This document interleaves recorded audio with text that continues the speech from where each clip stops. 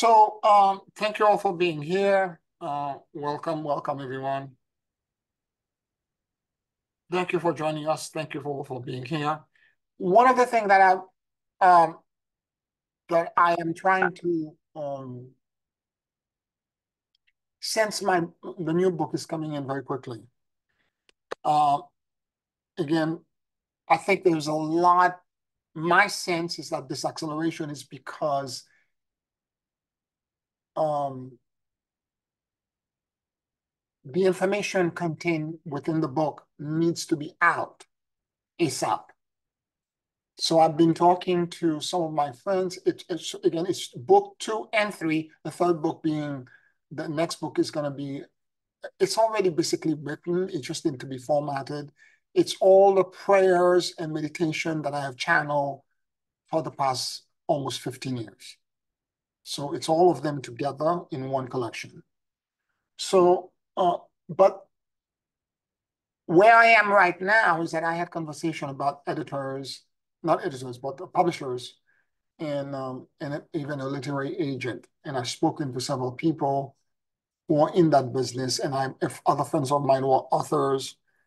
And the conclusion for me at this moment is that maybe what I really need, because if you go to a publisher, as I understand it,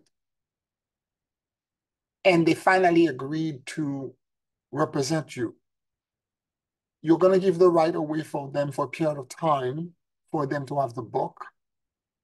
And it will take them 2 to 3 years before the book gets published.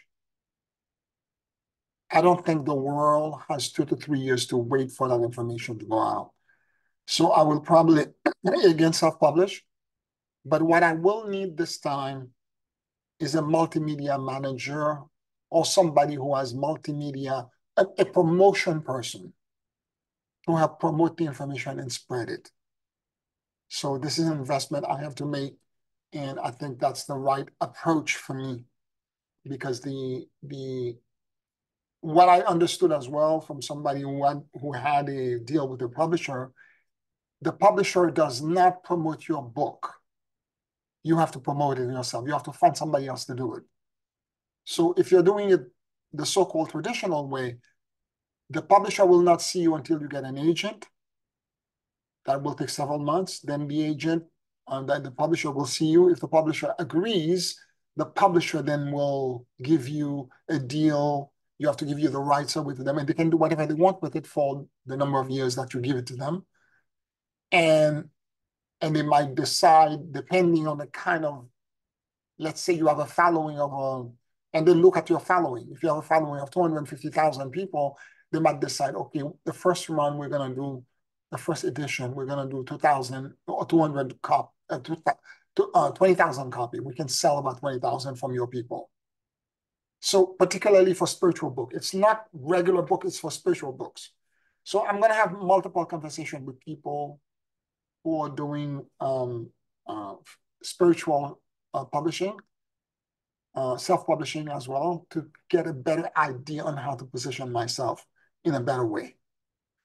I wanted also tonight to talk about what I've been writing about. And I'm going to start first by reminding you of the emotional intelligence, the social intelligence, and the spiritual intelligence, and how that connects to the processing of our karma. So the emotional intelligence work, the inner work, is the most underrated in the spiritual community path to follow, because there's a lot of people who think, and I see them on social media all the time, who are calling themselves light workers or star seeds and whatever it is, rainbow children, whatever they want to call themselves, who actually believe that because they identify in their head as them being, or whatever it is that they will identify as, spiritual beings, that somehow the transit we're going through, osmosis, the light will take them without them doing any real work to merit this admittance into a higher realm. I hate to say this, these people are completely wrong. The real work, and I remember when I was in the mystery school, this is going back when I was in my 17, 18, 19, when I first entered the mystery school. I entered it between 17 and 18 years old. And I remember very clearly, they kept talking about the work and the answers within and all of that. At the time, I just about to enter college. I thought the work they were talking about, because they were sending me lessons on a weekly basis that I had to study in my sanctum, and breath control exercises, initiation, all kinds of psychic stuff to do. And I thought the work had to do with me being disciplined to apply myself to all of this. Of course, my energy body grew. A lot of things were accomplished, and it was beneficial for me at the time. But I never really understood what they meant by the work. When I came with Dr. Stone, fast forward now to 2000 and in the 2000, the early 2000, when I encountered Dr. Stone, 2001, and I began to study with him, he talked about the inner work.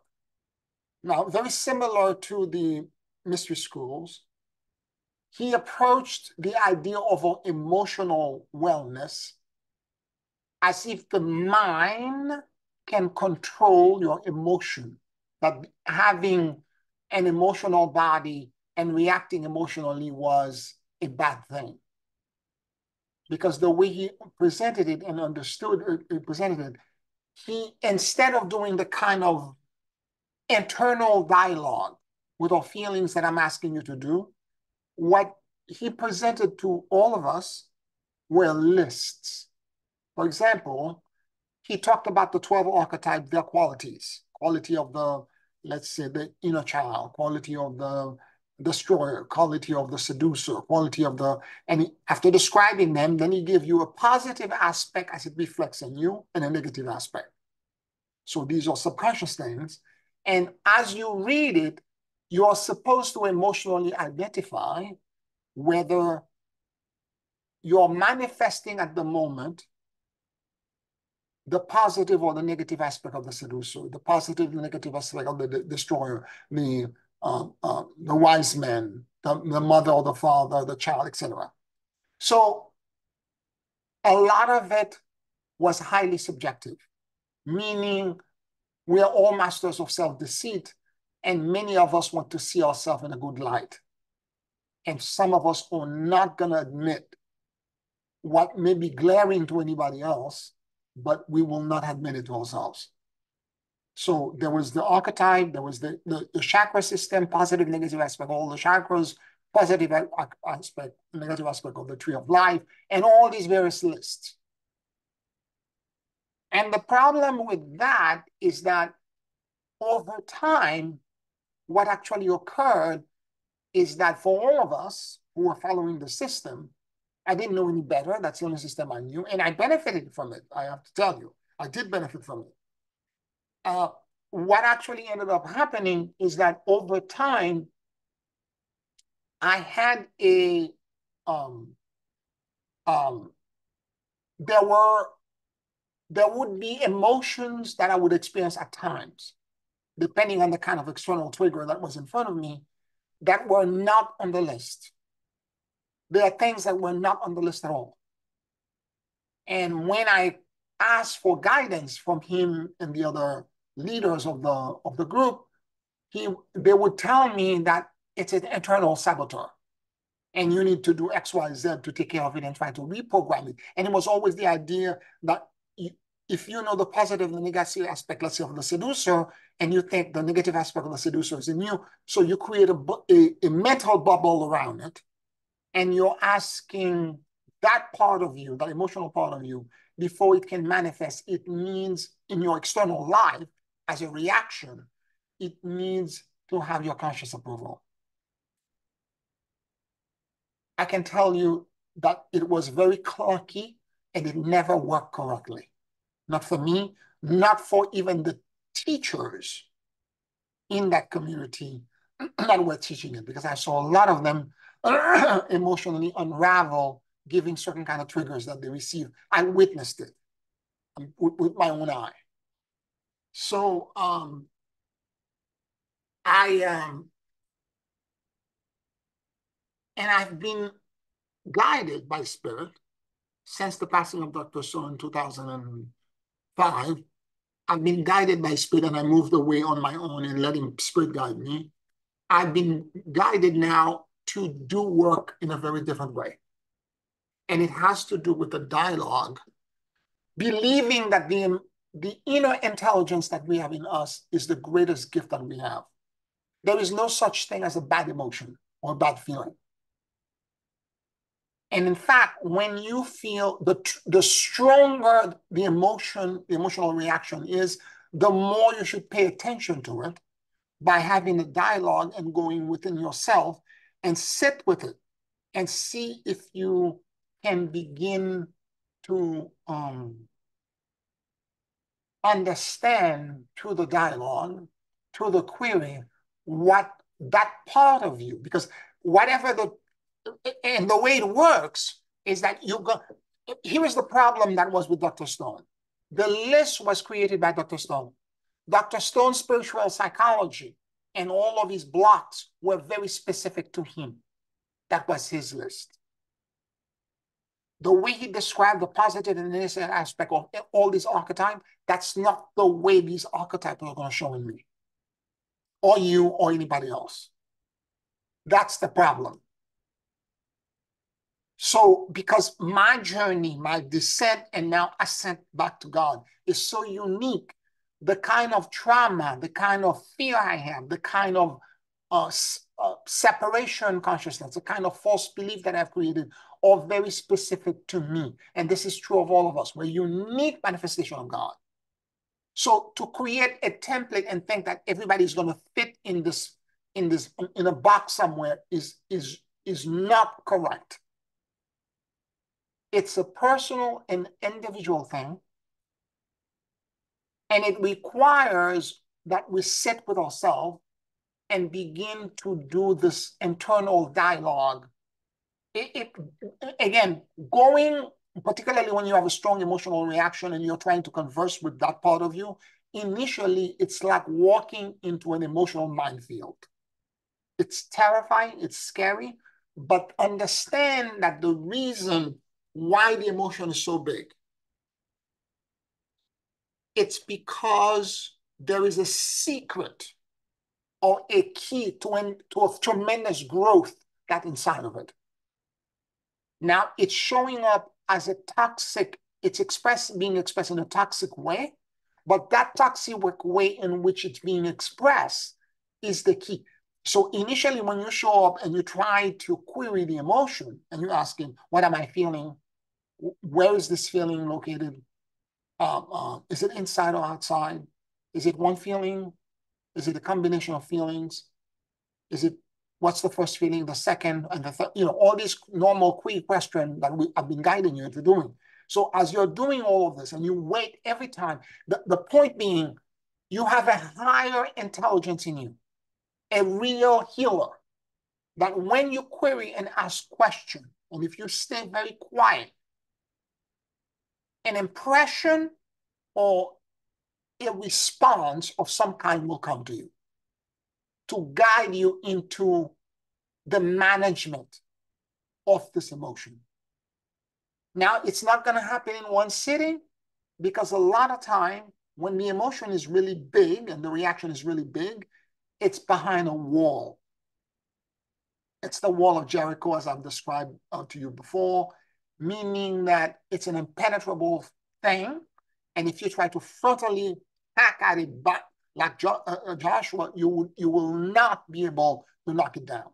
The only way to do this is to do the query daily. And like Joshua, you have to circle it. You have to circle Jericho. You have to keep querying it. And this may take a month or 2 months, whatever time it takes. And one day, suddenly, your inner intelligence, and the reason why your inner intelligence blocked it, it's because it's a survival mechanism typically that's created because something was misunderstood, or you felt threatened and you had to survive. And because of the threat and the survival, it placed it behind a wall to block the memory or the vulnerability, the brokenness. Your human psyche is the most fragile thing in the world, but it's the most self-healing. So that part that was fractured, your higher self moved in to protect it. It created a bubble. And it isolated it, sat for it. When you circle it by asking the query over and over again, you're telling your higher self, your God self, I am ready now. I need to know what's inside. I need to recover. If it's a block memory, it's a feeling that's hiding behind many other feelings. I need to know what's inside. And as you keep circling it and circling it, circling it, eventually it will open up and you will know exactly what it is. It's typically a vulnerability, a false belief, a survival way that you're going about your entire life to do something that is not an ascended way going forward, particularly for where we are right now. And you need to correct course. You need to now apply an ascended principle to realign your consciousness to, instead of being fragmented, to repair and redemption. So that's the emotional intelligence part. Now, following that is the social intelligence. Well, maybe I should stop here and ask you if you have any questions. Any questions, any comments you may have?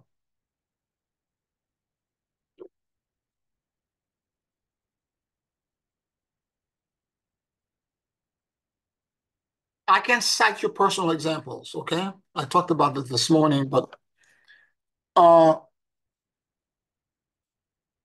I remember while doing one of my queries, I kept sensing, then 10, I kept sensing on my left pelvic bone, inside of my left pelvic bone, there was a feeling and a sensation, a discomfort.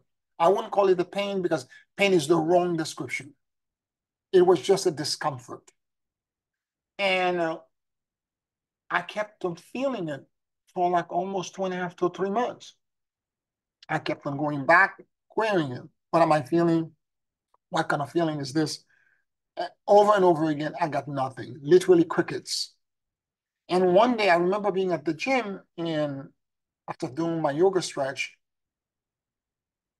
and I query again. And then this time around, I asked something very specific. As I was connecting the feelings, I let my consciousness drop into it. I was sensing it, and I'm like, have I ever felt this way before? And I could hear a voice in my head, a bare whisper, yes, every time you give. Now, this sent me into panic because I realized that whatever that was, every time I'm giving, I'm feeling this. I got concerned.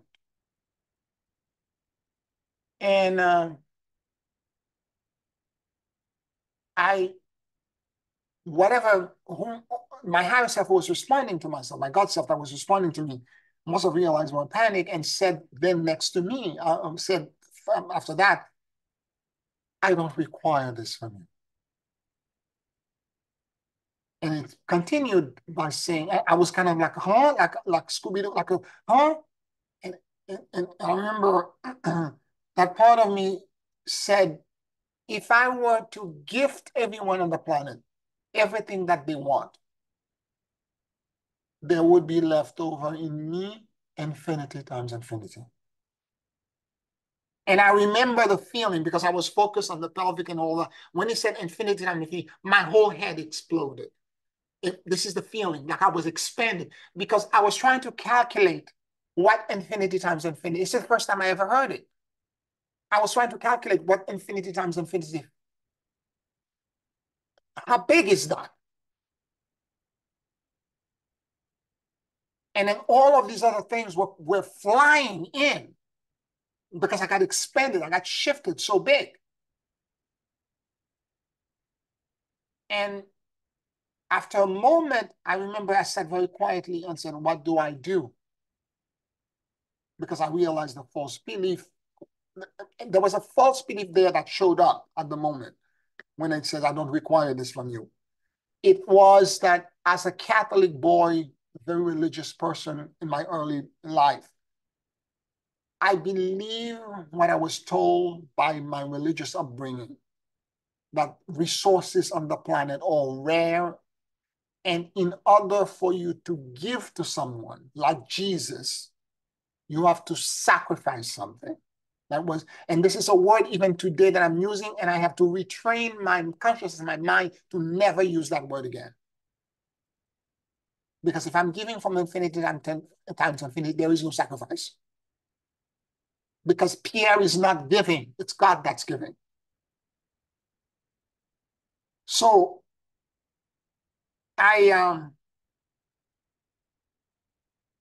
it took me, I got truly scared because I realized up to that point, my entire life, I was giving, and it turns out that every time I gave, there is a part of me that orchestrated a loss of some kind because it had to be a sacrifice.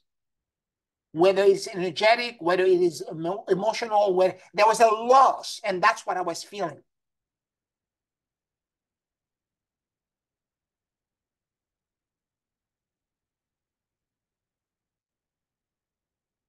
And when this infinity times infinity came in, it became my new axis, my new belief system.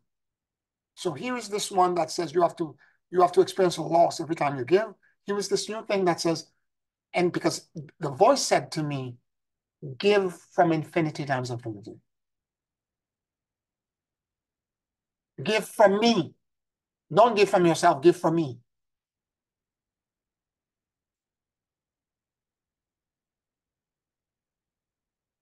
It was an immense shift. None of that stuff I'm telling you right now was on any list from Dr. Stone or from anybody else, because this is my own personal descent and ascent journey, and it's customized to me. This is why you have to talk to your inner intelligence, because that inner intelligence is the only force and energy system that can help you through the inner work and give you the right answers. So for a week and a half, I was literally in seventh heaven. Everything was like, euphoria, because I had this new thing, that new access. Then I began to feel a week and a half later on the other pelvic, as I was going in meditation, that there was something else there. But that one resolved, didn't take 3 months. It resolved almost within a day. Because I realized it was my desire to receive, and giving the same false toxic belief of limited resources, it too misunderstood. So the way I was processing it at the time was that because of limited resources, again, people don't have, and therefore I don't need to receive anything from anyone. And when you do this, but not receiving from your friend, your neighbor, you also block God from giving to you. It's the same muscle. So when I connected back to my higher self and my God self, and I asked, so what do I do now? And my God self says, give, and receive from infinity times infinity. So nowadays, as I'm reminding this, I'm writing this, I'm using this as an example in the book, I realize that when I go in the absolute certainty symbol, I'm using it. That's my new mantra. I give and I receive from infinity times infinity. And I'm going to tell you, I'm going to go even further. In Buddhism, there are 6 realms. Okay? There's the realm of, there's the realm of the hungry ghost, the hell realm, the realm of the animals, the realm of human, the realm of the jealous God, and the realm of gods, what we call Elohim. And then there's the enlightened world, the sixth world. These five worlds, out of those five worlds, the one that's the highest is the realm of the gods, the realm of the Elohim. When there is such, it's the realm of the holy people who are like gods to us. The people who exist in that realm, the individual, the entity that exists in that world, know through and through in every part of their body that they give and receive from infinity times infinity. This is why most of them are immortal.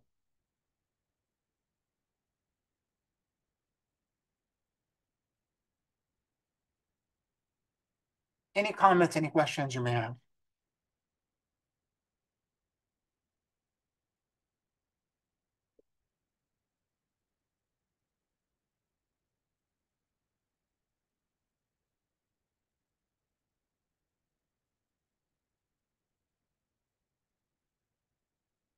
Now, your customized test is not going to be mine, but I'm using myself as an example to allow you to understand how I process something that was you. That was a huge thing for me, and it still is. It's something I'm still working through because I spent my entire life so far in this incarnation believing this erroneous and this wrong thing.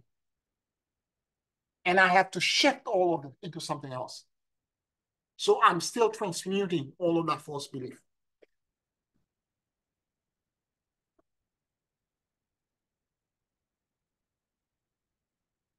You know, the regeneration of your cell, because the moment you say you're giving from yourself, you don't want to receive from anyone because, you know, the moment you do this, you're not going to receive love, you're not going to receive abundance, you're not going to receive healing from God. You're blocking all of it.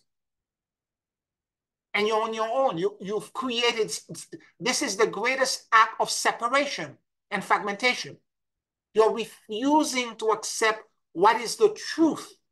Everything is connected to infinity times infinity, and there is no loss. It's just transfer of energy. There is never any loss.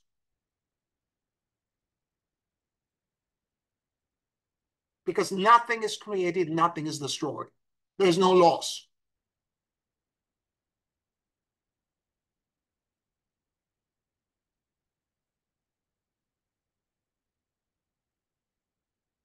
Now, the social intelligence part relates to us moving into the next phase of this, which is through our amygdala, which exists in our limbic system, which is a very chatty kind of like organ,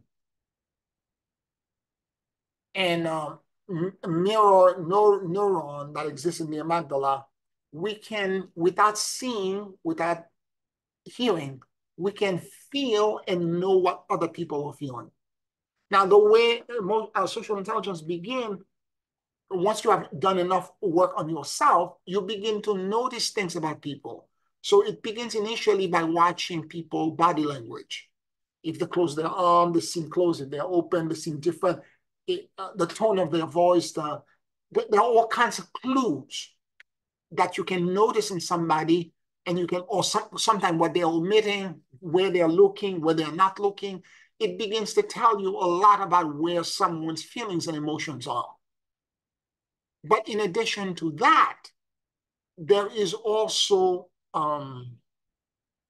your amygdala begin to tell you things. If you begin first by paying attention to the body language and the kind of external clues, you will quickly begin to know other things as well.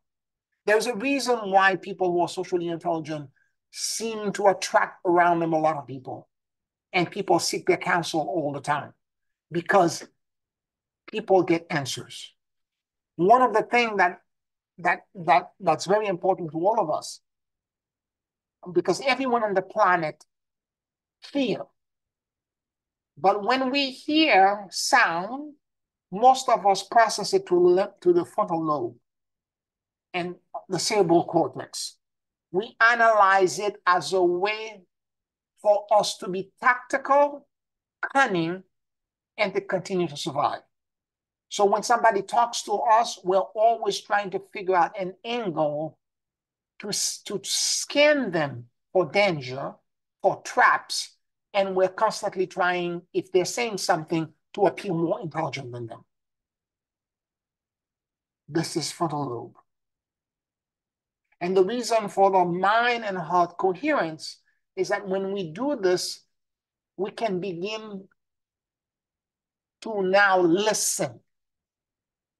And this is where the dialogue with self begins, because if you really listen, what's going to happen is that when you listening is about, it's not about being tactical. It's not about counting, being, or surviving. It's about interdependence, and it's about understanding.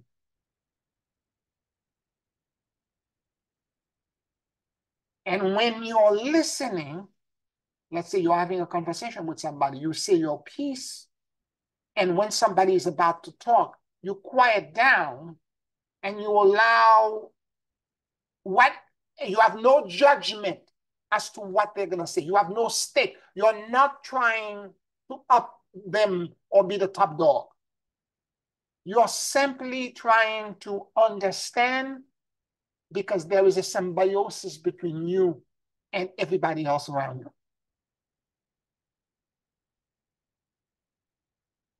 And when that happens, you really listen.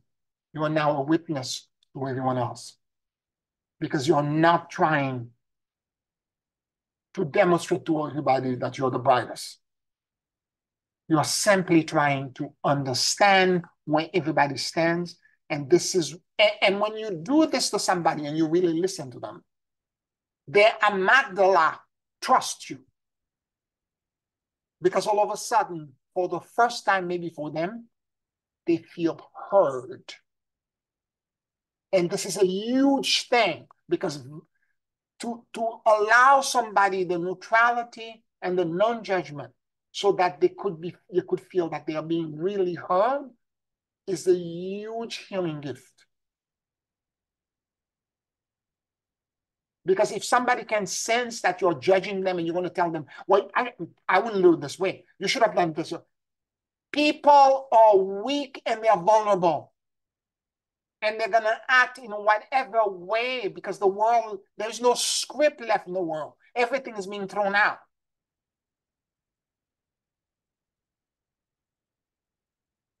And if you can understand this and accommodate people for what, and acknowledge whatever stage that they're at as something that's non-judgmental and something that you welcome and that you're trying to encourage so that they can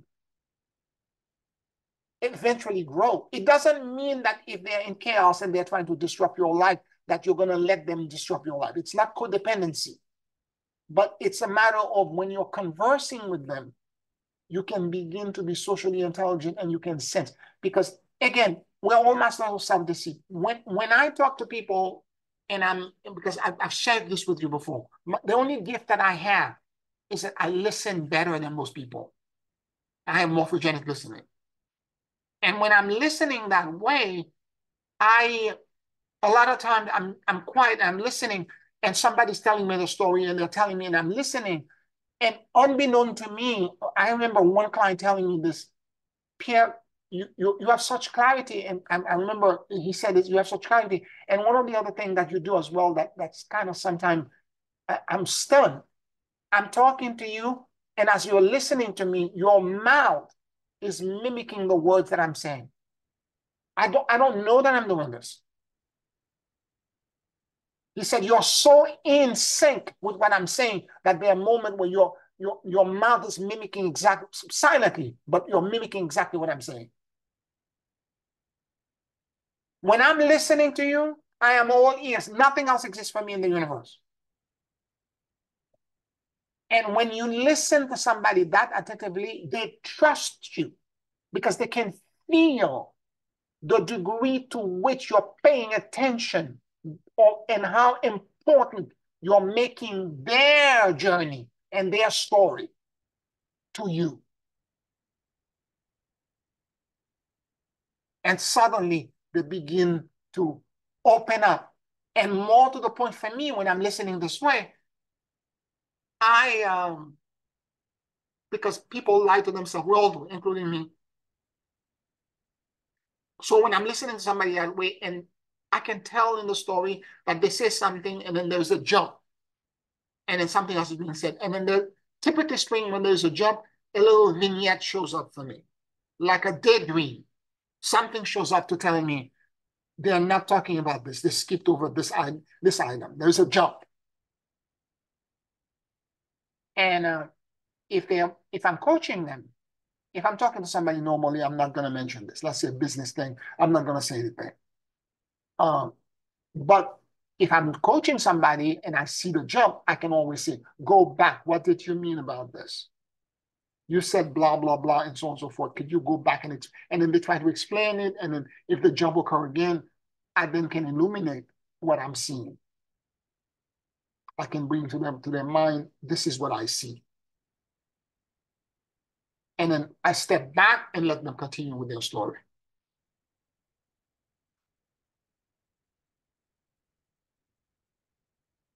It's the same muscle.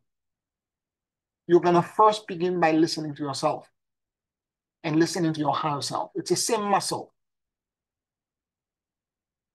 And as you do this and you go deeper into the inner dialogue and so on and so forth, it gets transposed at some point to you being a better listener to everyone else around you. And as you do this, your amygdala will trigger and you will be more socially intelligent. In its ultimate capacity, social intelligence, somebody who's socially intelligent, can not only listen well, but they can broadcast and entrain the feeling that they have of their own freedom, liberation, to the person that, or the individuals that are in their circle of influence. This is what the 144,000 are supposed to bring me in.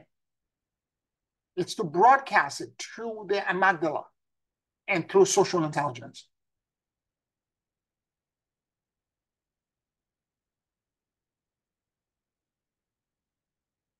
Any questions, any comments?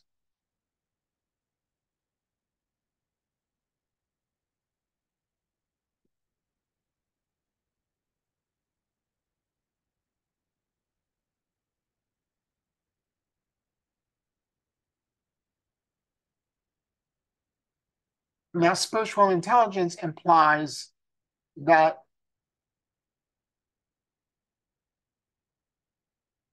at some point,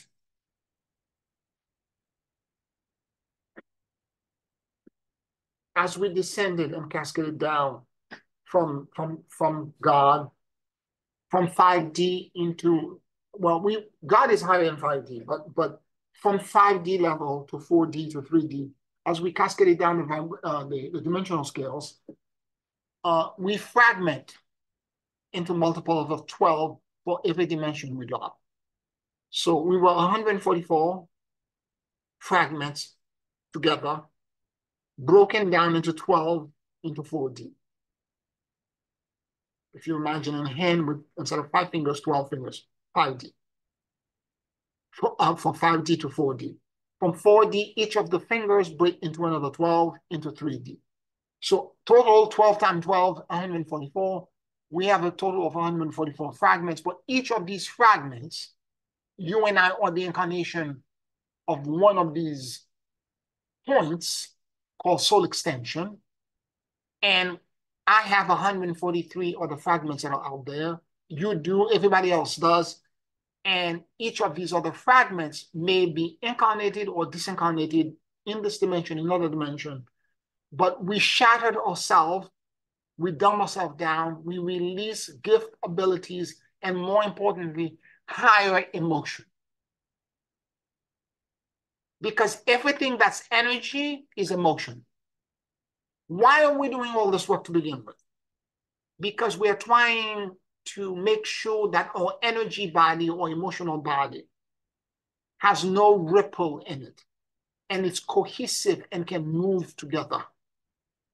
As we do these queries for emotional intelligence, what happens is that as everything that we resolve, it it organizes the entire energetic field. And it connects us with real intention so that we don't intend and unintend 3 to 4 times per minute.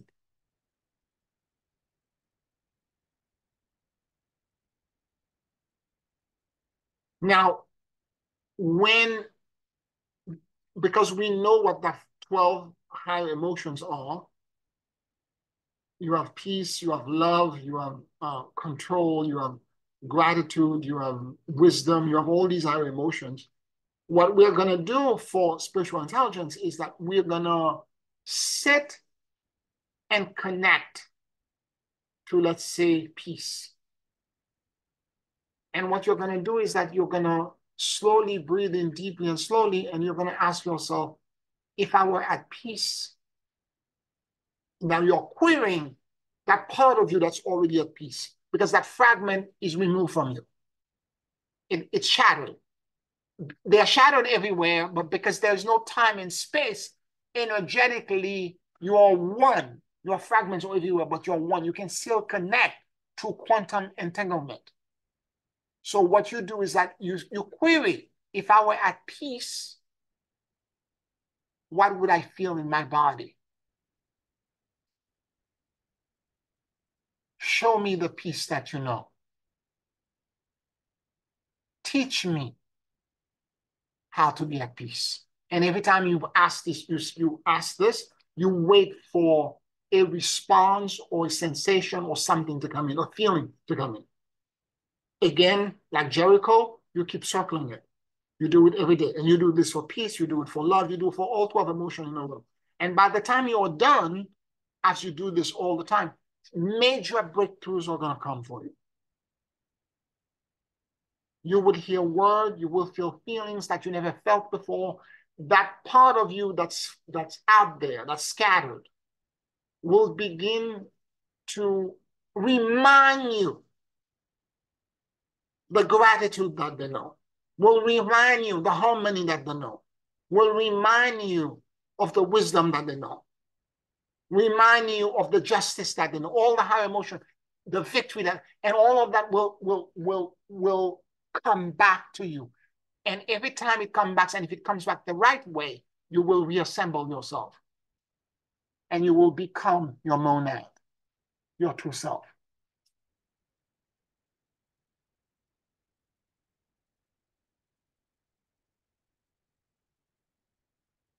Any comments, any questions?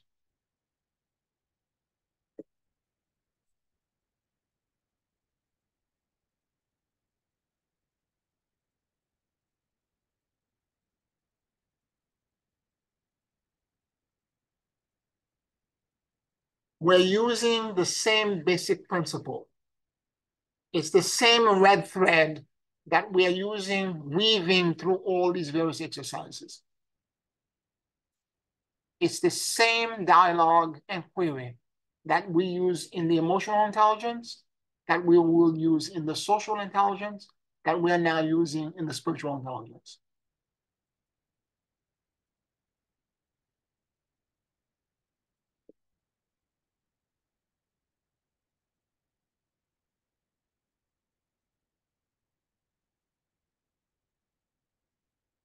Now, if there are no question, I'm going to jump into the next topic, which is how that connects to our karma.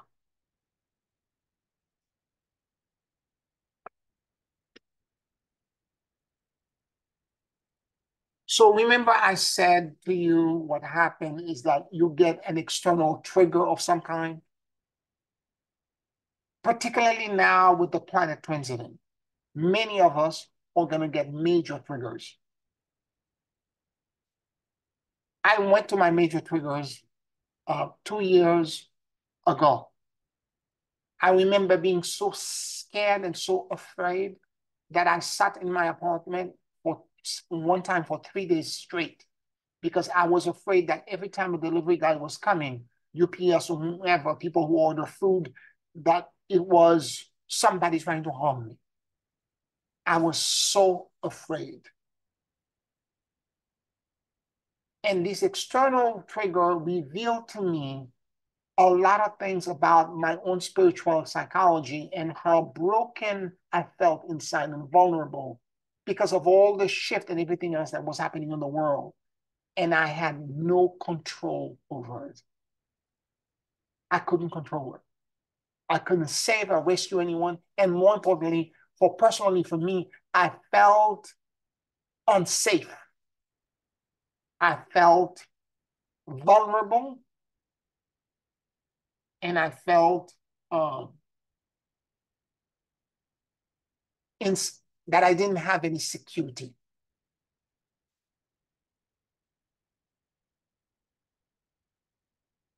So all of these things were external trigger.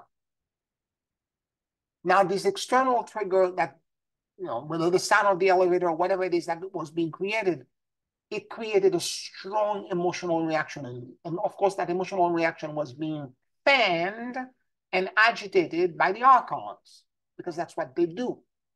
They pretend they take 1% of a few percentage of your stuff and they inflict it. So as this emotion, these strong emotions were coming through, I remember that I was, it took me a minute because that one time where I was in an apartment for 3 days, by the second day, I remember saying to myself, I wasn't like this 2 days ago. I was at peace. I was at rest. Whatever I'm going through,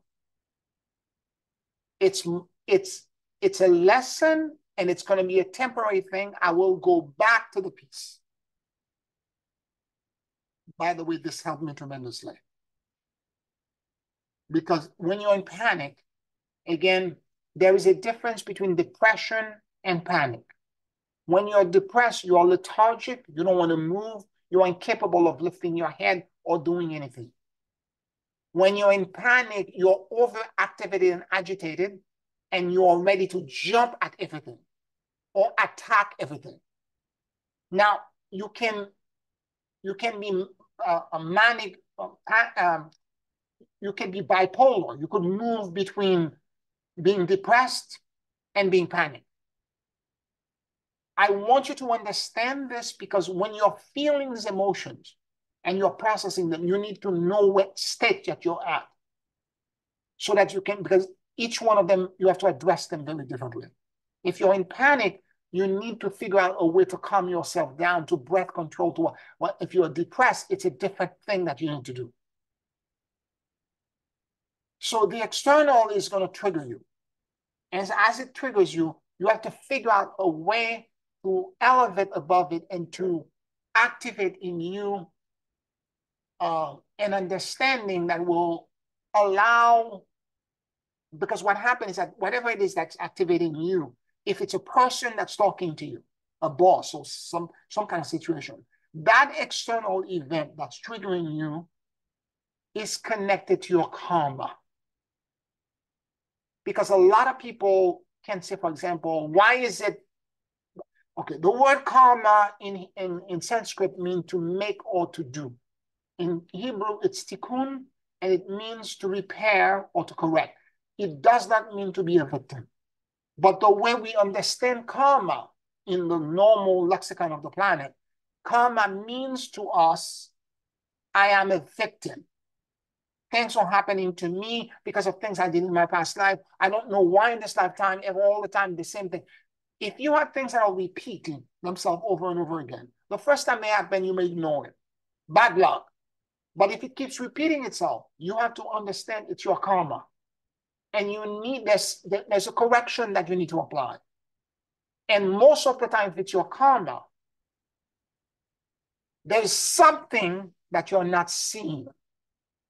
Because when we are involved with the karma and the pendulum swing going back and forth, we keep seeing ourselves as being innocent. We don't see the stuff, the 50%, how we co-created the toxic dynamic. So when you're facing with a karmic situation, again, externally driven, okay? A car accident or something in your family that before every member of your family. So, like whatever that shows up for all of you. You end up marrying the same type of people, or you end up having the same kind of, and whatever it is, whatever that karma is, you need to acknowledge your part in it. Now, most of us do not have the insight or the vision to actually see it.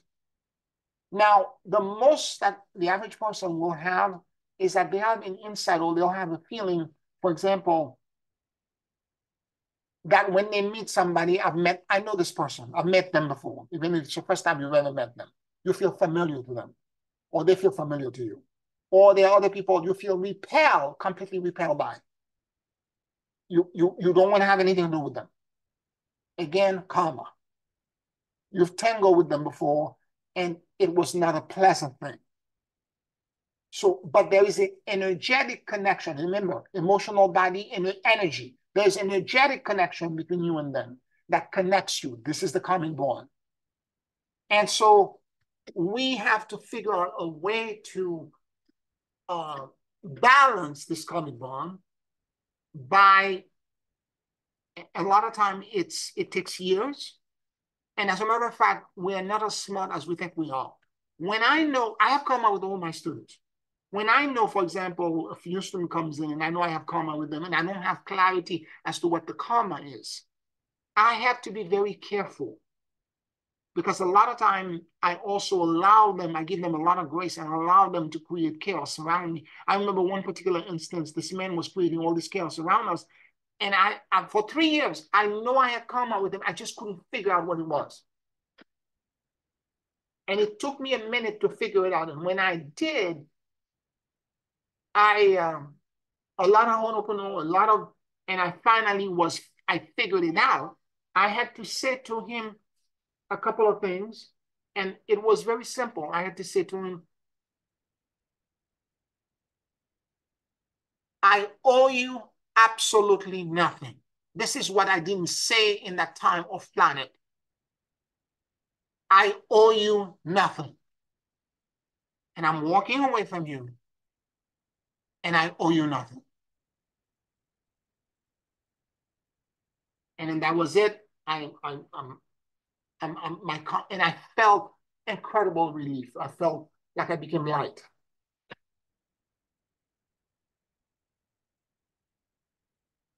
I remember another instance. This one was a woman in which I spoke about this morning too. I remember the incident very clearly. This woman was in my circle, and she badmouthed me. She betrayed me. She said to everyone else around me that I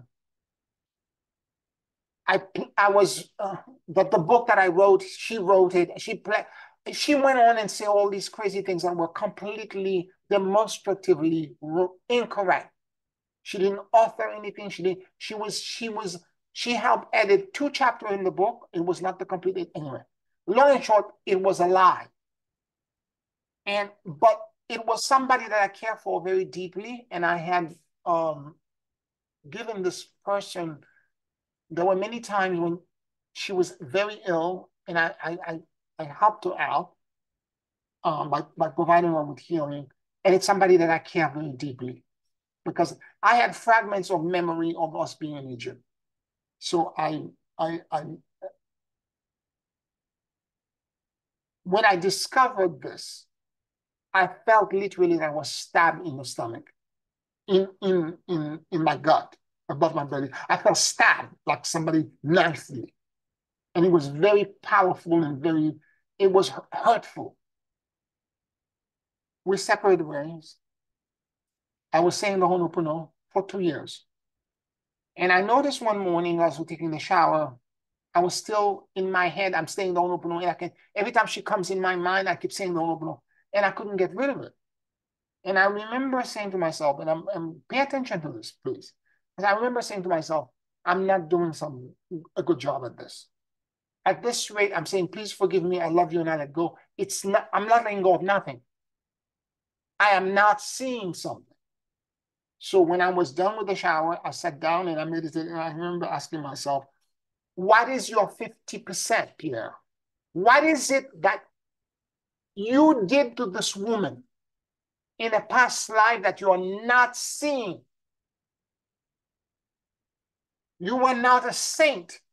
You did something to her to cause her to react this way. What is your 50? What's your part in this?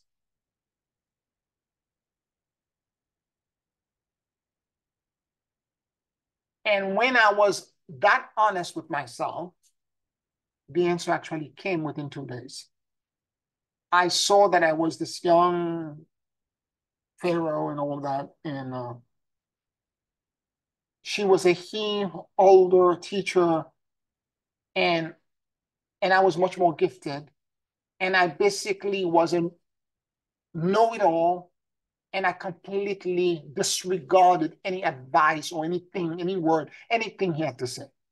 I completely, like, I was an a-hole to him. So the next day, when I said, please forgive me, I thought about myself and my behavior in that lifetime as being the offense. So please forgive me for this offense. I love you unconditionally now, and I let go. And within a week, all of the toxicity that were connected to this had dissipated for me. And now I don't think of it at all, except to use that situation as an example to teach you.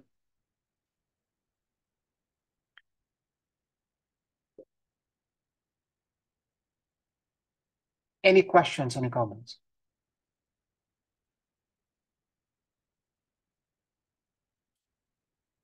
The reason I'm threading all of this together, it's because your karma is going to come, it's going to come fast, giving the acceleration and everything else that's happening in the planet. Outside things will trigger you, and you have to figure out a way to process them. Questions?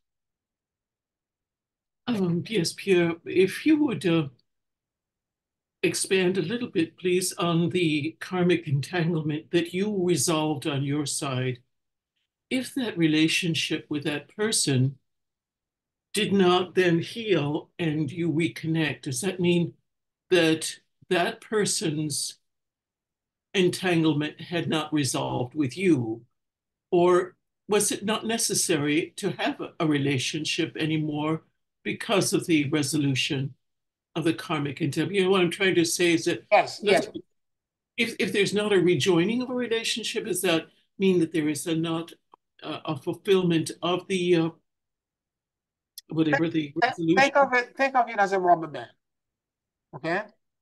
I'm holding one hand, they're holding the other hand. So what I did at that moment, once I did the Ho'oponopono the right way, by now discovering what my offense was and asking for forgiveness specifically for that offense, I let go of the rubber band.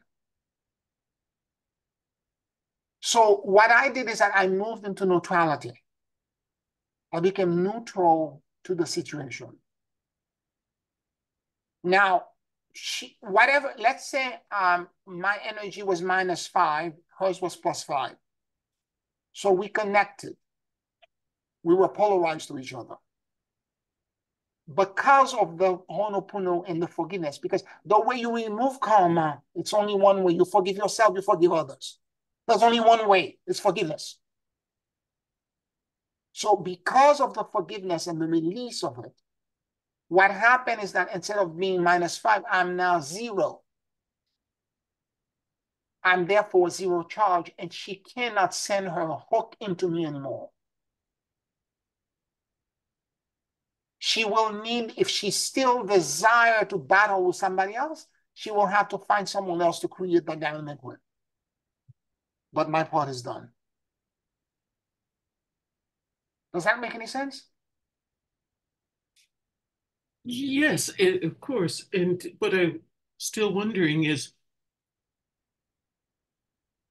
that seems to say that that person, that that you speak of still maintained some animosity on a karmic level if uh, Some people will not, Janice, some people will grow because of this, but it's not always the case. There are people who want to marinate in their rage and anger. Mhm. Okay? I See, can't yes. control that process. God can only reach them when they are ready. Their higher self can only reach them when they are ready to be reached. But my part is done. I'm not attached to this anymore. I'm done. It's my hope that they will resolve it and they will be okay with it. But it I have to tell you, this is somebody, if I meet them again in this lifetime, both of these examples, I will not trust them. And by the way, the first man I talked about, right at the beginning of COVID, he called me out of nowhere what do you call these numbers? A block number. And it was so insistent, I kept not responding, not responding. After the sixth time, I picked it up, and when I picked it up, he was introduced himself again. Remember me, blah, blah, blah, and so on, so on. I said, oh, I forgot he even existed. Or I guess I was going through the dark night of the soul around you, blah, blah, blah, around that time. And what do you think about what's going on around the world? I said, well, the world is shifting, and make some casual comment. I want to ask for your forgiveness. When I said, well, you're forgiven. It's okay. It's all right. I've moved on. And then he's like, is it okay if we became friends again? And I'm like, I remember specifically what I said to him. I thought about it for a moment and I said, okay, I'm going to be honest with you so that you don't waste your time and I don't waste my time. Given the way everything unraveled around what happened between you and me and the people around me, I don't trust you. And this is not something, I'm a Capricorn, it is loyalty and trust is key to me. And it's not something that in this lifetime, maybe in a future lifetime, but in this lifetime, I will always be looking over my shoulder and waiting for a betrayal. I can't trust you. I said to him, I love you unconditionally. I wish you the best of luck and all the happiness in the world. But we cannot be friends. This is me. This is the way somebody else might have responded different, but I was being honest with my feeling at the time. That's where I am. This was 2 years ago. Did that help, Janice? It was very interesting.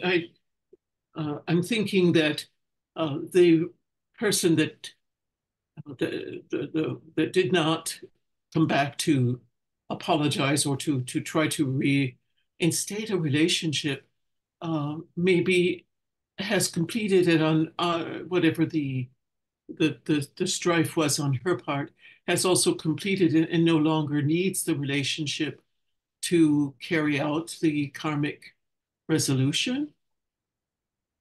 I'm okay. Let me put it to you this way. I don't think I'm gonna. Oh, I know. I'm just trying to see an overview from both From perspectives. both perspectives. I'm whatever her journey is, she needs to do it on her own. Yes, of My course. part is done. I'm at rest. I'm okay with where I am, and I'm moving on. As Okay, you I know, understand. as a spiritual teacher, I don't know if you know this, but as a spiritual teacher, your karma is much bigger and much more complicated. In fact, a lot of people who have big spiritual teaching kind of like mission in this lifetime before they start their public mission, they spend years working on themselves to prepare themselves so that they can be neutral to the student that are coming. Because your student, the same way Judas uh, betrayed Christ, people will betray you, and people you trust and that you love. It's so funny because I remember saying this to her multiple times before this whole betrayal. I could feel it coming. You see, the thing is that as a spiritual teacher as well, when somebody's going to betray you or do something like this, you know it through social intelligence. And because they're also, the connection between me and my student is extremely key to me. And it's a bonding that's extremely important because I will go and battle for you in hell. And I battle for her because she was literally near death multiple times. I battled for her. So I knew that something was going to happen. And I remember saying to her several times, I said to her, I love you so deeply. And remember this, you can hurt me very easily because I love you so much. Mm-hmm. Yeah, that brings up. I'm sorry to prolong this, but it brings up another thought. You mentioned Judas and this person. Maybe there was an agreement Absolutely. that this would happen, so that you could then remove or cleanse or balance, I guess is the That's word. exactly, that's exactly my point. That's what I'm trying to teach you. That these people who you're seeing as your trigger, as the enemy, whatever you want to call them, that's triggering the karma, they are here to try to help you. Mm-hmm. That's good. Thank you. I understand now. You understand? They're here. That was a gift. I didn't see that lifetime, up to that point, I didn't see myself as being the a-hole. I didn't see it. And then when I saw it for her perspective, or him in the past life, all of a sudden I'm like, oh my God, I was such a complete jerk. I didn't see it. Oops. So here was an opportunity for me to let go of this. So you're going to have multiple experiences as karma gets accelerated where things are going to confront you and fall upon your lap. And you have to figure out all the time what's the toxicity. People are going to trigger creating things. And sometimes, again, in her mind, what she was doing was justified. She believed what she said. Do you understand? Delusionally, she believed, you know the detail, Janice, more than anybody else. She actually believed what she was saying. I see. I see. She delusionally believed. I got. Yes, that she was right. Because in her mind, she was looking at me as a being the same a-hole from almost 4,000 years, over 4,000 years ago, that is inflexible, that knows everything. Uh-huh. She's not looking at me at the facts as they presented themselves now. You see it? Got it. Yep. Thank you.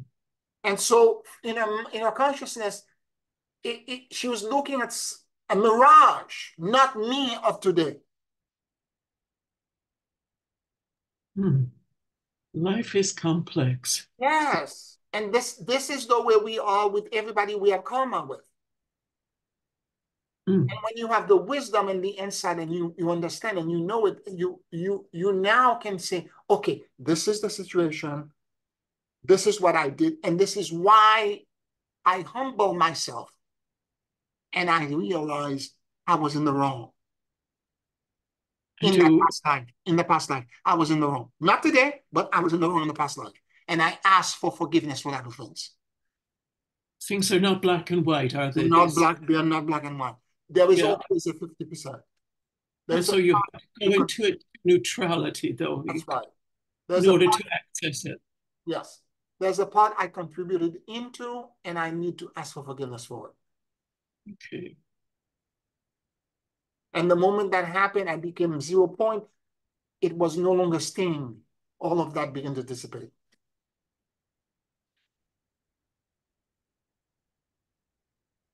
Wow, that's interesting. It's a hologram of all time being one at once. Yes. Yes. And interestingly enough, as I said, I don't know this lifetime if our path were to cross in the future, I don't think I would trust her. Mhm. It remains to be seen. But in the first instance I was describing with this man, When he contacted me, I didn't want, I checked my body, my energy body. I spoke with myself. I'm like, I'm never going to trust this man. Never. Now, you mentioned the archon influence that comes in to inflate a situation. Is this part of what was Yes. happening? Well, the Archon, well, in the first instance, I know for a fact this guy was highly influenced by Archon, and his behavior were completely conflated by the Archon. Uh-huh. In fact, in the past life, I remember off planet, his father was a complete agent for the Archon. Mm. And I came to that off planet to that planet to try to guide a whole bunch of people into a rebellion against what him and his family were doing. I see. Mhm.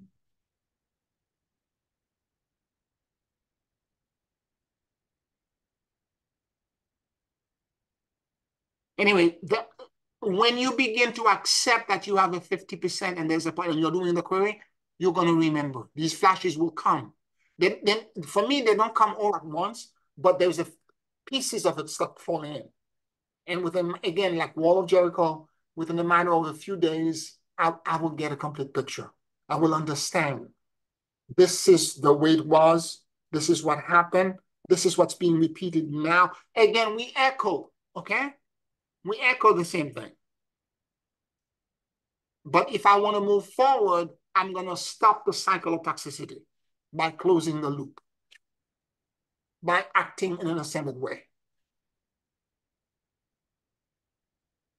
Mm. Mm. But it wasn't just saying the Ho'oponopono to her before you identified your participation that would close that loop. You had to identify what past life happened, what event happened in past life. Exactly. Exactly. And if some of you, it may help you if you're having an issue, you can't remember the past life. You might seek somebody like me to get a past life reading to have to do for the person to take you on a past life journey for you to remember. But the moment you get the past life and you remember, then you can move on. Because with that, you can do the whole Ho'oponopono. The Ho'oponopono is very broad.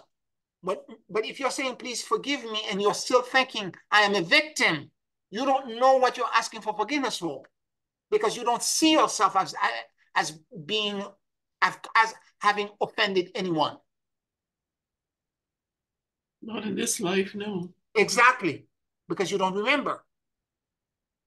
So if you cannot remember on your own, you need somebody to take you to a past life remembrance so that you can begin to understand. And once you get it, the healing happens very quickly. Mhm.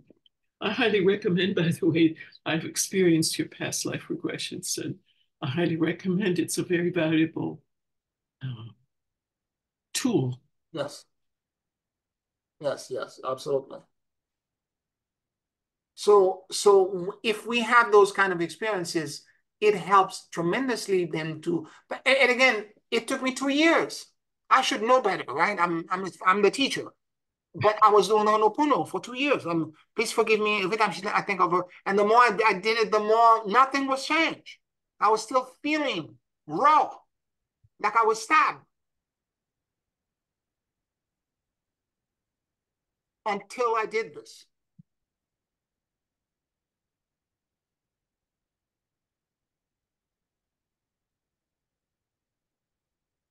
We all have a 50%.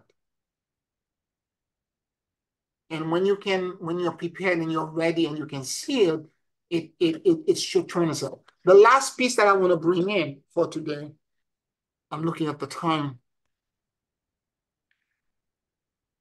We can receive help from past life stuff from the calming board. Sometime when I do past life regression and the issue is so big, I often during the session, sometimes bring the calming board in. I have to be guided. Sometimes they show up all before I even ask them.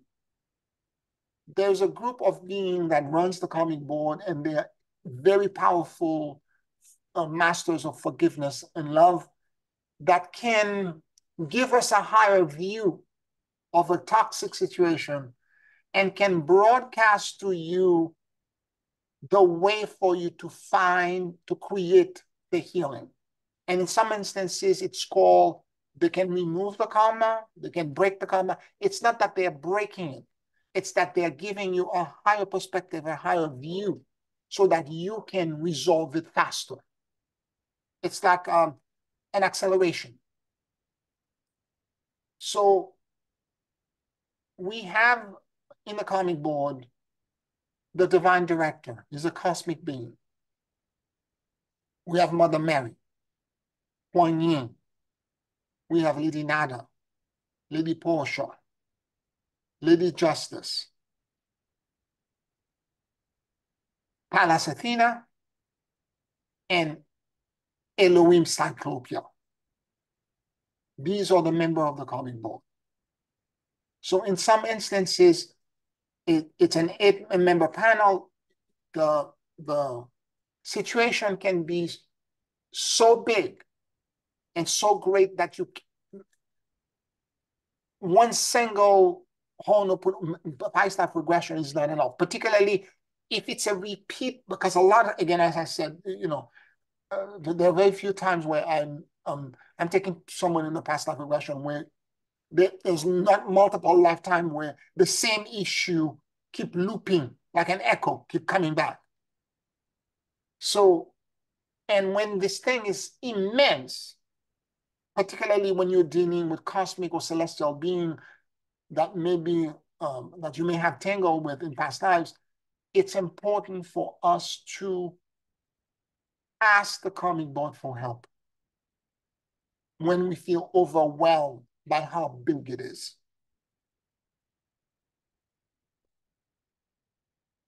And the karmic board can come in and through their special dispensation, they can remove or accelerate the removal of the entanglement.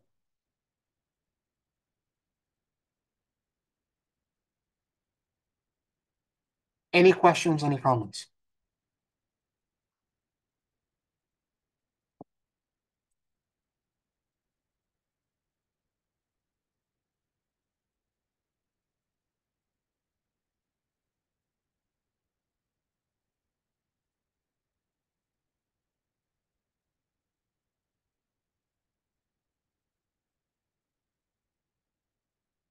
All right, let's take a 5-minute break. And then in the back end, we'll do a closing meditation. 5 minutes.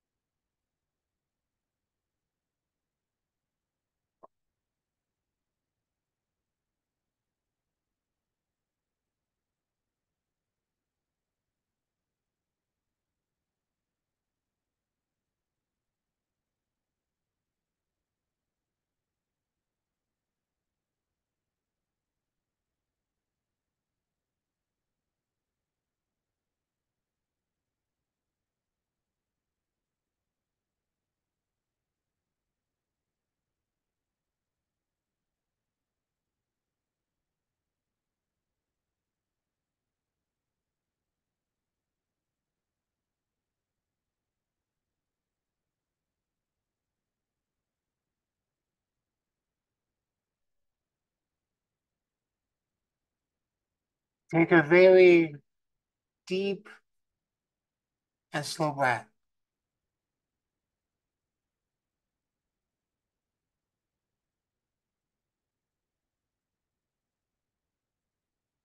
And as you inhale and exhale deeply and slowly,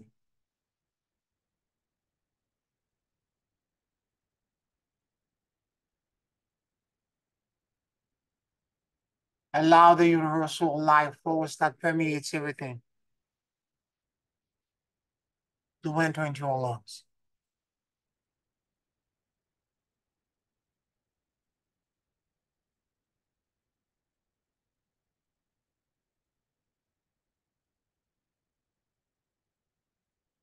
Keep breathing deeply and slowly.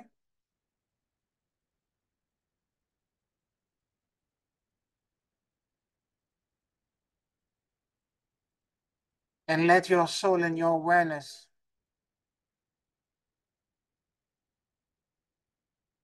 drop in the middle of your chest.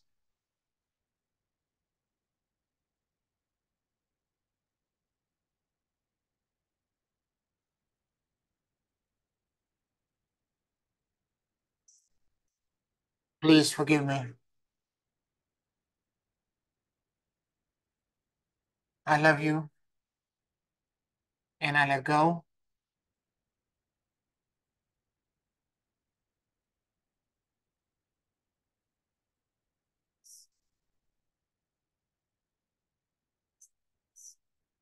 Please forgive me. I love you and I let go.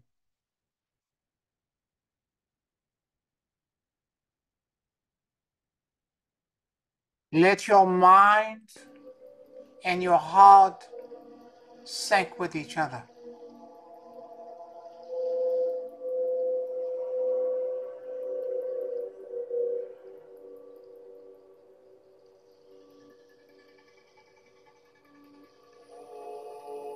Keep breathing deeply and slowly.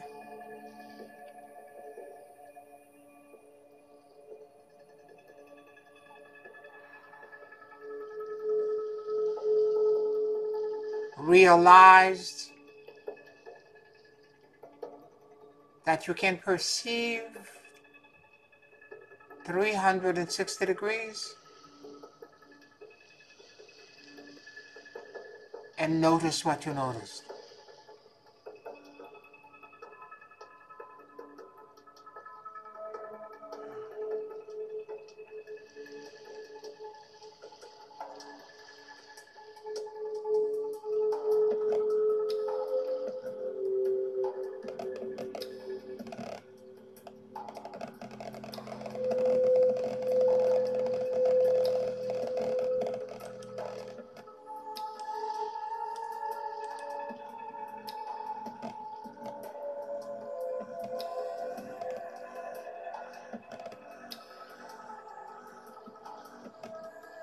Become aware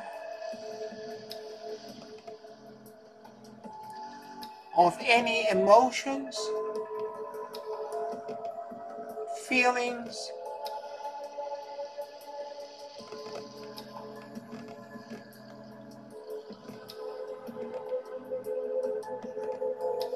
fears, victimization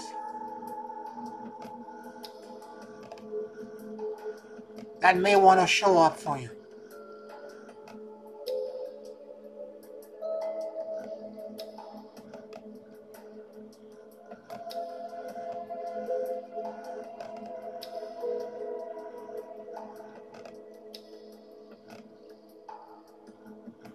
Keep breathing deeply and slowly. And remember that the discomfort is the teacher.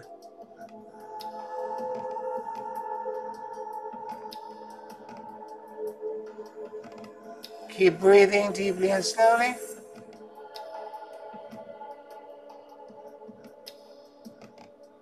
And let your entire awareness locate where is discomfort.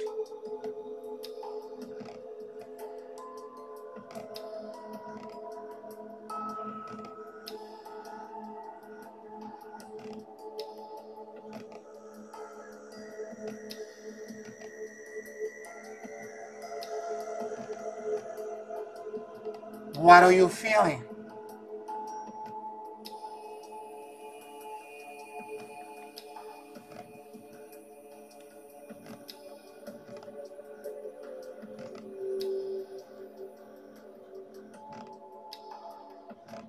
Is it one feeling?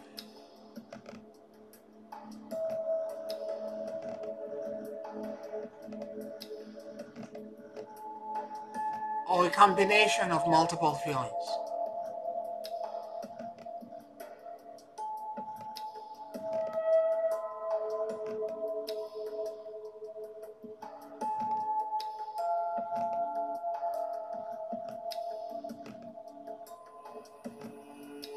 What is the first feeling?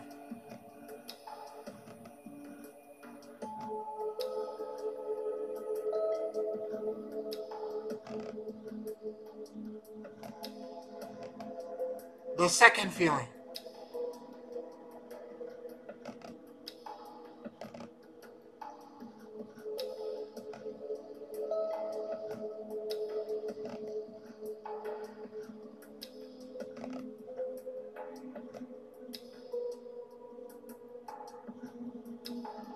Are there any other feelings?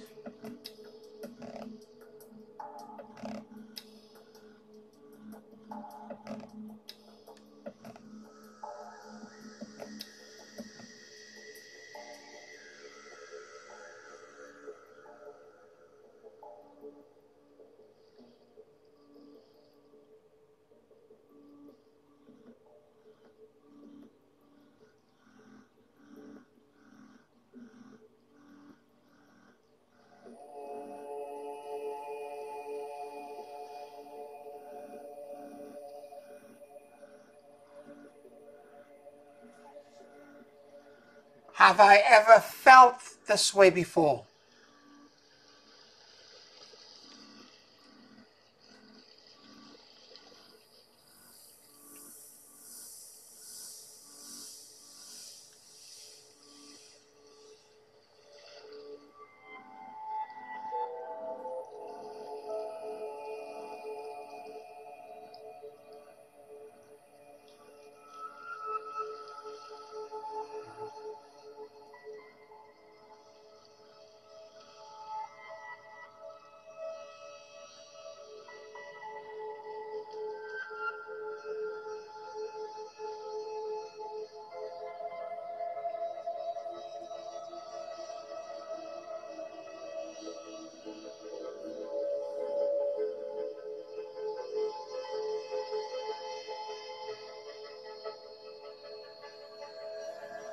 What is the root cause of that feeling?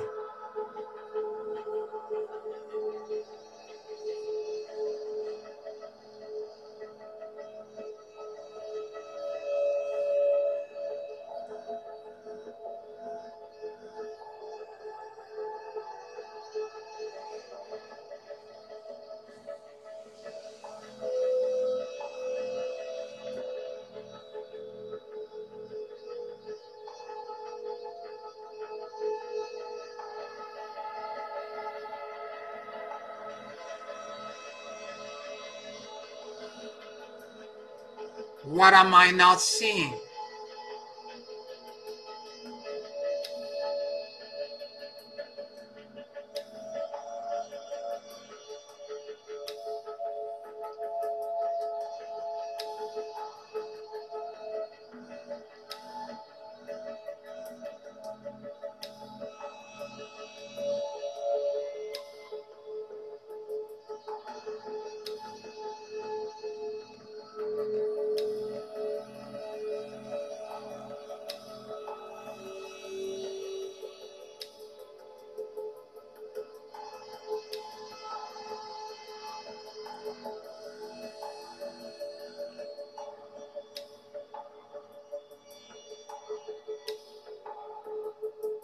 What am I lying to myself about?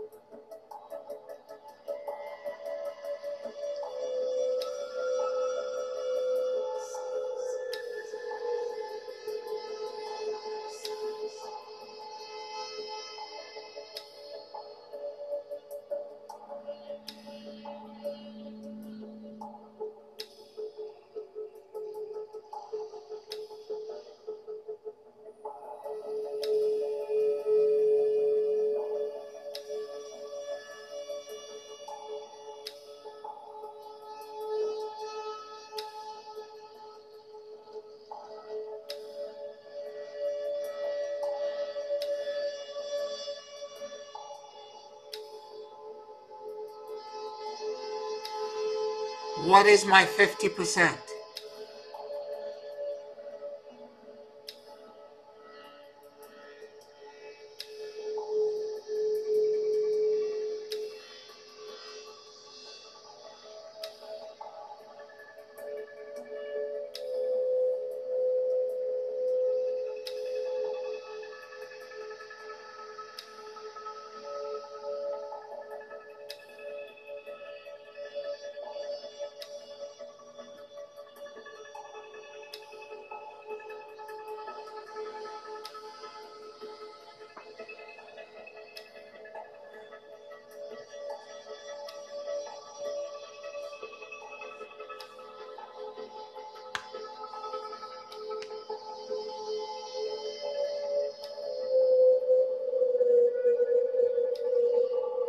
What is the ascended way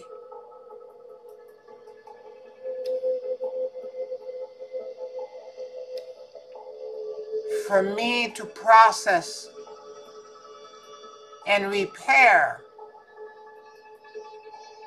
this feeling?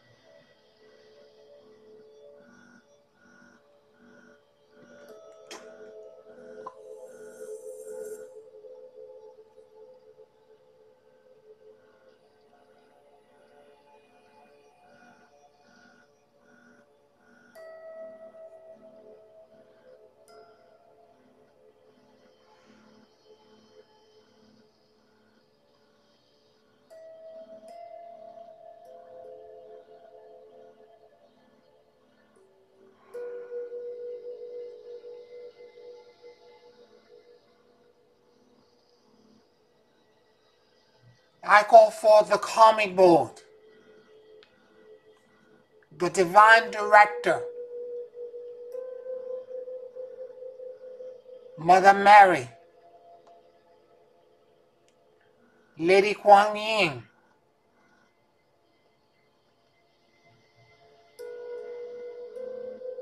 Lady Portia, Lady Nada,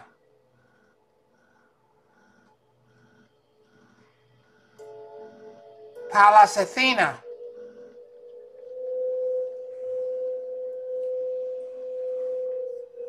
Lady Liberty,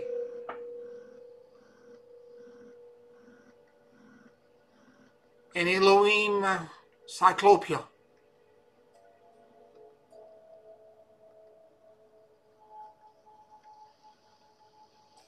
I ask the karmic board to enlighten me about the karmic entanglement connected to this discomfort, and to accelerate the process and the release of this karma.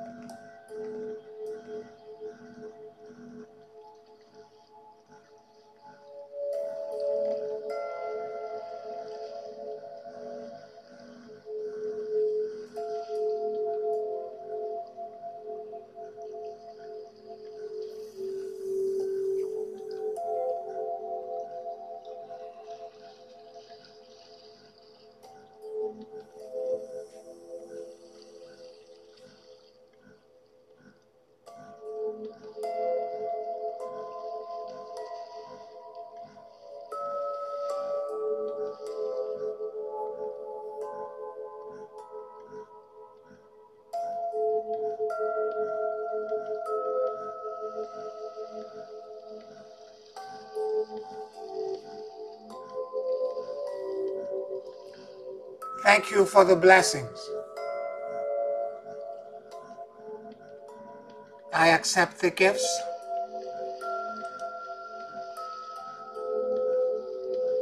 and I receive with gratitude.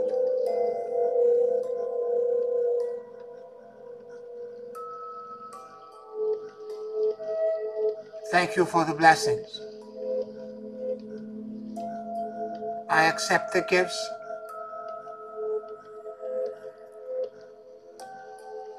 and I receive with gratitude.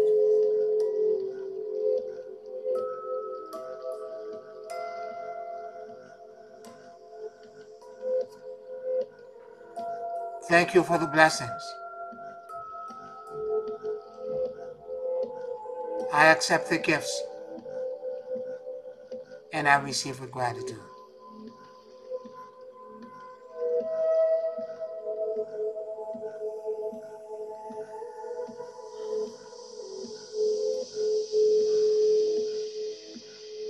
Take a very deep and slow breath.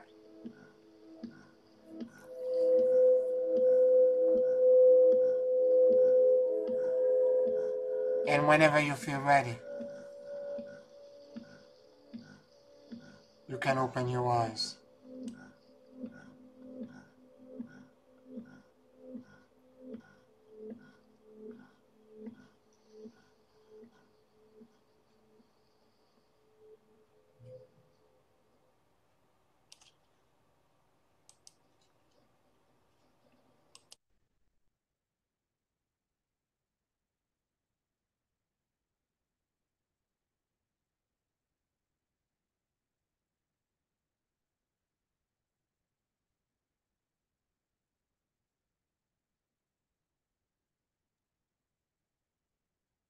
Well, thank you, Pierre. That was a very unusual experience for me, if I might just say. If there's such a thing as a karmic entanglement towards self from this life, that seems to be where I'm winding up. Wow. Wow. Well, this is a meditation you should continue. Yes. I definitely feel that. Yes, there's more to unravel Yes. in that, but I didn't know that was even possible. Yeah, yeah. Well, there's something you're not seeing. The entanglement is connected to something else that's not visible right now. Mhm. But that the emotion is hiding that entanglement. Do you understand what I'm saying? The Whatever. strange thing is that there wasn't an emotion. Mm, It's a health condition. yes, but the health condition is connected. Typically speaking, it's your emotional body that's sick. For Um, yeah, oh, every disease so, comes from a dysfunction, something disconnecting in your emotional body. You see what I'm saying? oh, okay, got it. Thank you. That'll Yeah, help. yeah, yeah, exactly, exactly, exactly. So Thank that's you. where it's coming from. It's the emotional body. Yeah. Okay. Ah, all right, all right. That's very important. Yes. And they are very powerful beings. They're all beings that are just, that are merciful, that are, they're incredibly helpful. Yes, definitely, definitely. Well, I want to thank all of you for being with me tonight, sending you all my love. Subscribe to the channel if you're on YouTube, like this video. On Patreon, thank you all for listening to me, sending you my deepest love, and I'll talk to you next week. Blessings, everyone. Thank you. Good night, everyone. Love you.